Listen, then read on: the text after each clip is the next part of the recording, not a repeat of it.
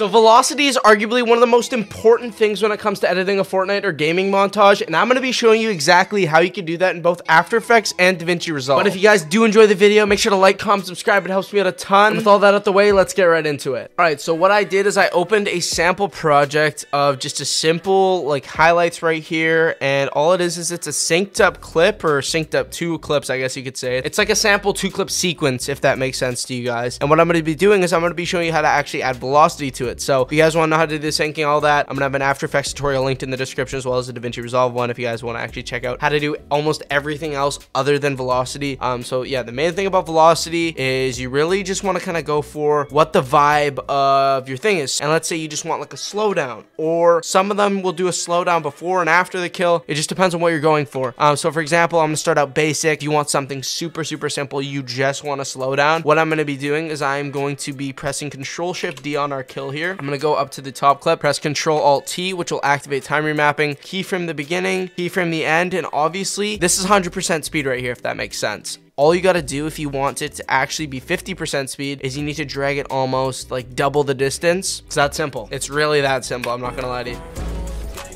You can see it's a lot slower. That's pretty much that. So 50% speed looks like that. If you want to add frame blending, just literally click this square twice.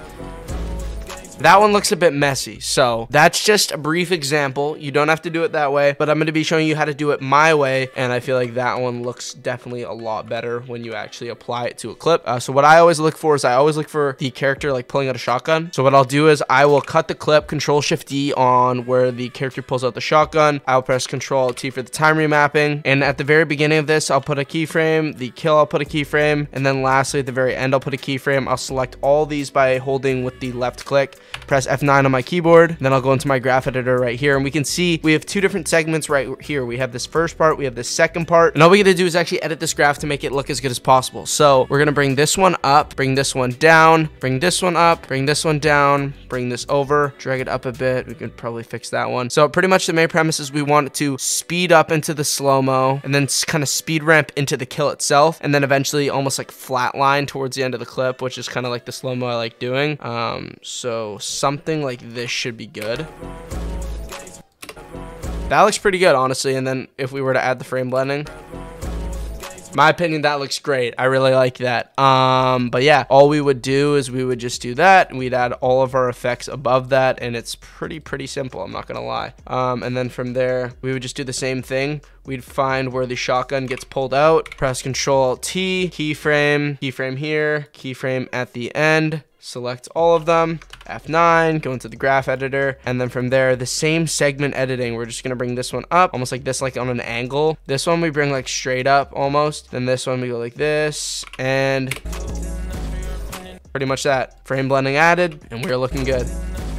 So that's simple, guys. That's how you do it in After Effects. Basic tutorial on that. But with that being said, I'm going to move on over to Davinci. So if you want to stick around for that, make sure to stay tuned. And yeah, with all that out of the way, let's get right on over to Davinci Resolve. So inside of Davinci Resolve now, I'm just going to go into new project, and I'm going to call it something like Velocity Tutorial, something super simple, and I'll go create. Apparently I already have one.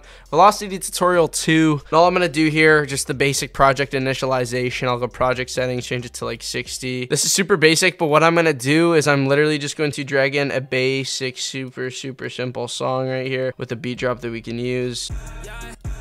Just like that. And I'm just going to do a single clip one here. I'm going to drag this down, and then I'm just going to find a super easy clip to edit with. Hopefully this one's honestly fine, so I'll use this one. I'm gonna add a marker to where we have the kill here, so I'm gonna find shotgun pellets, marker, you know the drill. We're just gonna line these 2 up right here. If we actually find the beginning, just like that, extend this on the left, cut it down on the right, then we're gonna right click, unlink it. You can see super synced up. All we gotta do here for time remapping is we could either do this, and we could either do retime controls. We can add a speed point right here. We can change this to 50 and then drag it down. That's a super basic way. And then if we want to do frame blending on Davinci, we just come here to optical flow at retime and scaling.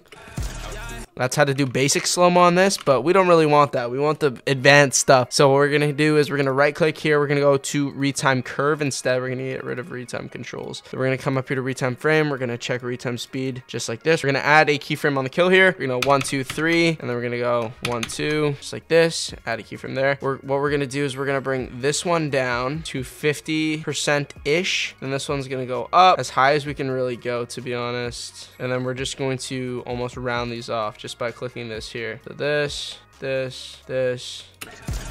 That's pretty much that right there. Right after the kill also, sorry, I forgot to mention. 50% after the kill, just because we want that slow-mo after the kill as well. And that is how I actually do my velocity. But yeah, obviously, velocity is a lot easier to master in After Effects because it just looks a lot better in general. But with that being said, if you guys want to watch some more After Effects tutorials or Davinci Resolve tutorials, I'll have some in the description as well as a playlist link for you guys to actually check that out. But if you guys did enjoy the video, you learned something, make sure to like, comment, subscribe. And as always, I will see you guys in a future video on the channel. Peace out.